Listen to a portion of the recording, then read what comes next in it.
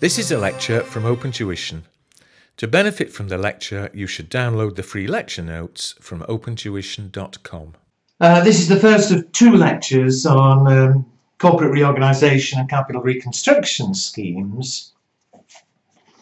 And this is reasonably popular in the exam. But the reason I'm having two lectures, the first one is just talking, no calculations, talking about what we mean and why there might be a reorganisation or reconstruction. But then I will go through an arithmetic example, a calculation question, a past exam question, to show you the approach, but I'll say more about that when we come to it. But first of all, the discussion side of it. Part of this is simply terminology, but you'll see the first bit. I'm not going to write the whole thing down. I've mentioned demergers, sell-offs, unbundling, asset stripping. All of these are really splitting the company up. We may have a large business with various different areas involved, different types of product, different types of business. We may decide to split it into separate businesses, make them more efficient. And a pure demerger would be splitting the business into two or more parts, and our shareholders will end up with shares in each of the separate businesses. A sell-off, we get rid of part of the business. Perhaps one part of our business doesn't fit in with our overall strategy, so we decide to sell that to somebody else. Or unbundling, dispose of parts of the business separately, and that effectively becomes asset stripping. People buy parts of the business or the whole business in order to sell and get the value of the assets. And somewhat more importantly, management buyouts, management buy-ins.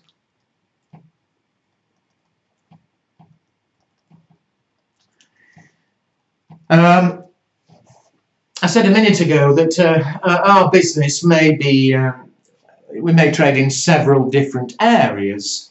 One part of the business may not fit in our strategy, and so we decide to sell it off. But quite commonly is to attempt to sell it off to the existing managers. So the existing managers of this part of the business, they'll buy that part, and then it becomes their company. They'll run it themselves. They'll almost certainly need to raise extra finance, probably from a venture capitalist, or possibly from loans. But they'll buy part of the business from us. And that tends to be advantageous, potentially, to both parties. As far as I'm concerned, I'm selling part of the business to the existing managers, so it avoids redundancy fees and the like. As far as the managers buying it are concerned, well, they're likely to be much more motivated since it's their business. It's quite common for the managers of part of the business to be dissatisfied with head office telling them to do things they don't like. So the managers buy the business and they feel they've more expertise. They'll feel they can benefit and grow the business accordingly.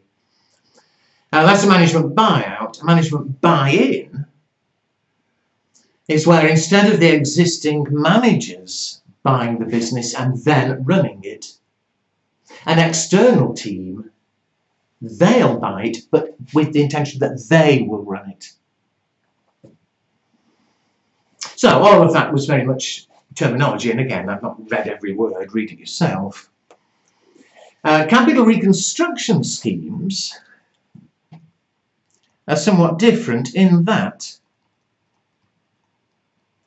it tends to apply when a company is having problems. You know, maybe a company has a large amount, for example, of debt finance. They've issued bonds and so on. The company's struggling, and there are really two alternatives. Either to close the company down, And the debt lenders in particular may be in a position to force that on us. You know, perhaps we can't pay the interest and so on. However, if the business closes down, everybody loses. Of course, if we've been doing badly, the debt lenders stand not to get all the money back. And so an alternative is to come to an agreement with the providers of finance to reshape the company. Perhaps the lenders, okay, we've been doing badly, they're not going to get the money back in full. So perhaps they'll be prepared to accept shares to replace the loan. Or perhaps they'll be prepared to renegotiate the loan. At the same time, perhaps we'll raise some more finance to get the company back on its feet. But it's in that sort of way, restructuring where the finances come from. Maybe cancel some of the shares. Again, they cancel the shares, some shareholders are losing out, but it might be better to lose out a bit and hopefully the company then being in a position to continue rather than close down completely and perhaps lose everything. Well, it's reconstructions that tend to be more common in the exam. And the reason I'm going through a past exam question, and you'll see there I've written it's fluff taught.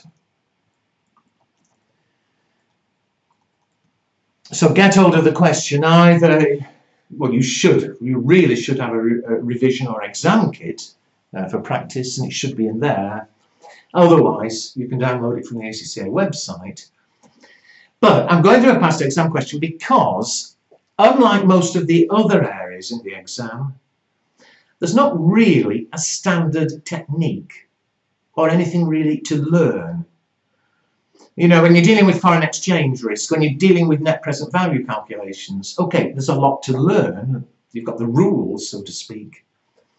With these, it's really a combination of following the instructions in the question and basic financial accounts knowledge. And so I can't teach a set of rules in the way we can for other topics. The best is to work through a question, and there'll be some other questions loaded in the revision kit live section. But I'm going to work through in the next lecture this question fluff taught to show you the approach, and at the same time, hopefully, to revise bits of basic financial accounts.